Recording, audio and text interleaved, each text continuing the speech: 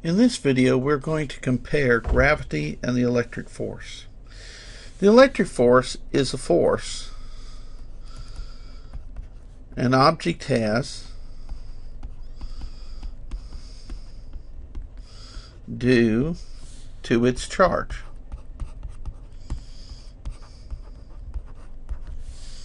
Gravity is a force an object has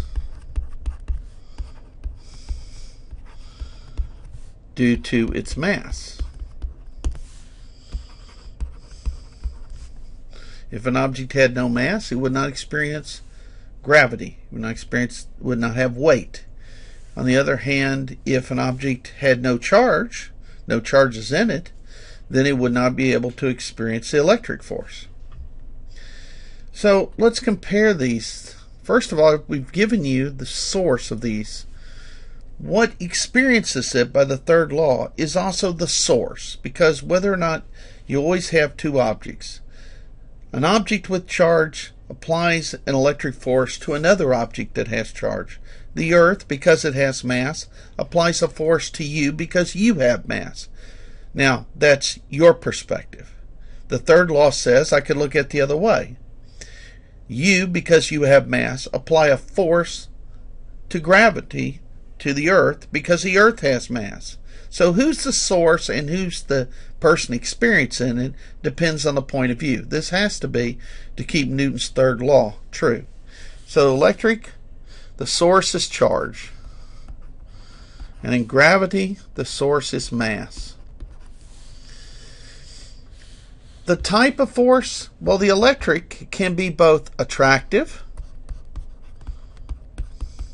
but it can also be repulsive. Gravity is different. It is only attractive. This is of interest to physicists as we try to understand, and because we believe that there is at some point a single unified force. That is, all forces are actually different aspects, different personalities of a single force. In much the same way your intelligence, your personality and such are all different aspects of you. So why would this one not have a repulsive? Why would it be different? That's of interest to us. And any theory we build has to account for that. Electric fields and gravity are both infinite in range. This actually tells us something. It turns out in modern physics, this tells us that the object that provides this force, that carries this force, must be an object that has no rest mass. The photon and the electron, the photon of the electric fields and the graviton of gravity are both massless particles. Strength. The electric force is very strong. I'll show you how strong later on.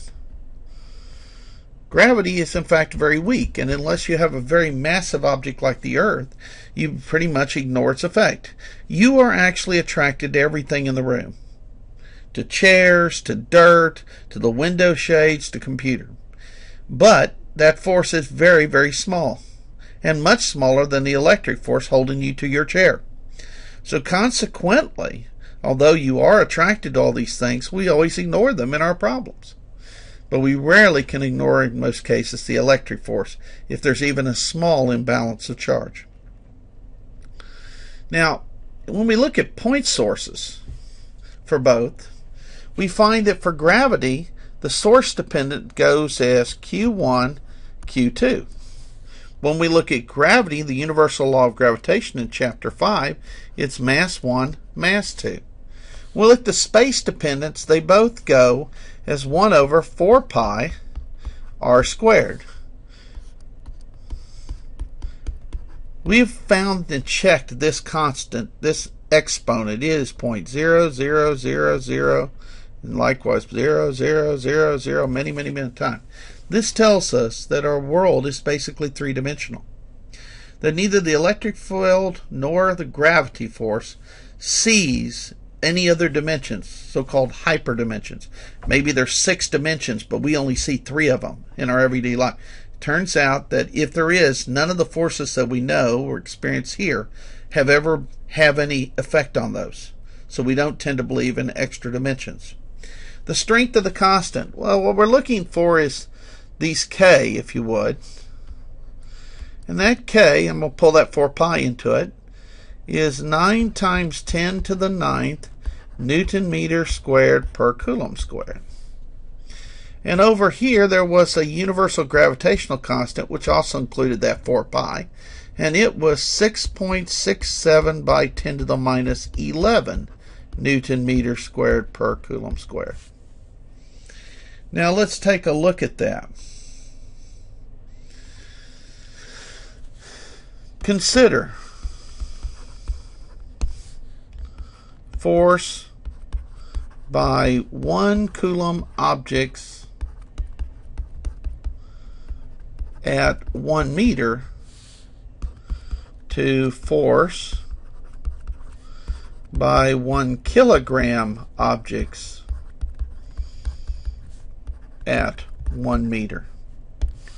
So in other words, I'm saying if you had 1 Coulomb charge, huge amount of charge, at 1 meter,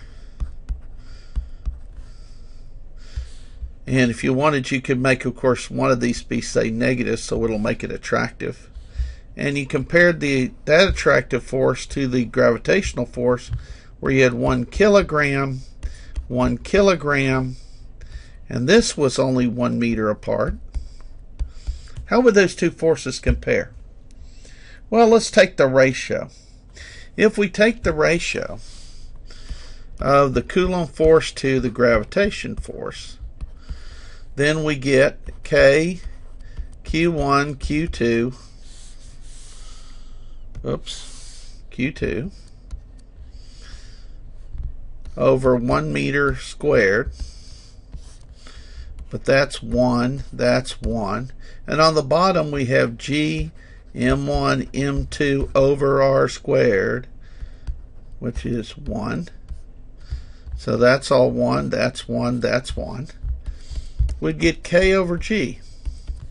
So 9 times 10 to the 9 divided 6.67 times 10 to the minus 11. Well, let's see. That says that K over G, and I'm going to ignore the units for a minute here, is 9 divided by 6.67 times 10 to the 20. So the electric force is more than 20 orders of magnitude greater than the gravitational force. So you have to have a huge object, a huge M down here, in order to get this force to be big, like the mass of the Earth, in which case the mass of the Earth can pull down a building even though electric fields and the pivots and such are trying to hold it up. But for regular things in chemistry and such, you notice they never seem to worry about the gravitational forces between the protons and the electrons. They only care about electricity. And that's because of this fact that this force is so much bigger. More than 20 orders of magnitude bigger. Alright, that finishes it for this video.